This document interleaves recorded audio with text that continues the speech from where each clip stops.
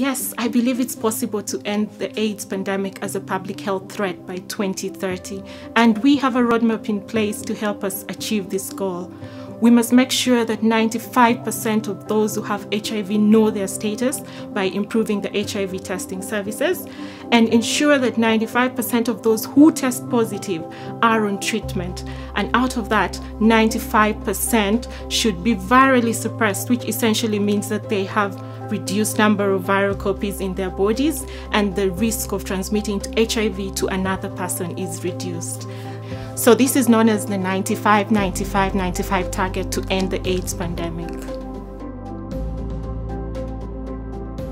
Yes, the African region has made tremendous progress in the fight against HIV.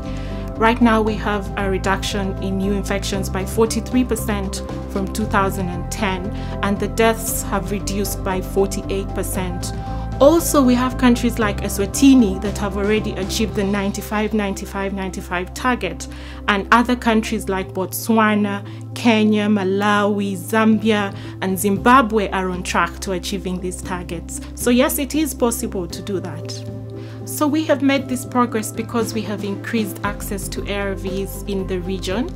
The emphasis has been placed on ensuring that mothers who have HIV do not transmit it to their babies, and also adolescents and young people have easier access to friendly services that ensures that they get the care and treatment they need once they test HIV positive. So HIV is a complex disease and the pandemic is constantly evolving.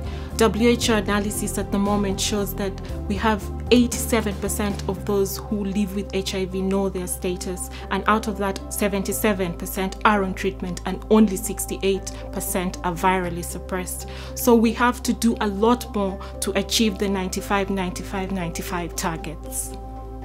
Yes, there are some gaps that are hindering us from achieving the targets set before us, and one of that is the inaccessibility to treatment for some vulnerable and key populations.